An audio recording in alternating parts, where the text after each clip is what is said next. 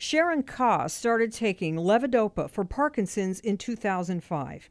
Now she has dyskinesia, uncontrollable movements of the body. It is so frustrating when you start having these large involuntary movements because they're intrusive. Here you can see a good example of a lesion, a Parkinson lesion in an animal.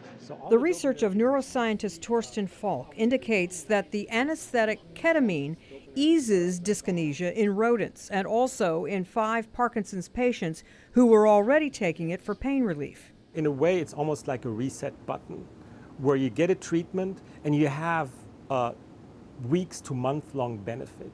Repurposing ketamine for dyskinesia could get it to patients quicker. It's already been safely tested at higher doses than Dr. Falk plans to test. If you start with something fresh, a new drug, the problem can really be that, it can be 5 to 10 years of safety testing before you can really do a proper trial to look for efficacy. Sharon says this is great news. It sounds like a wonderful treatment because those large involuntary movements are so irritating.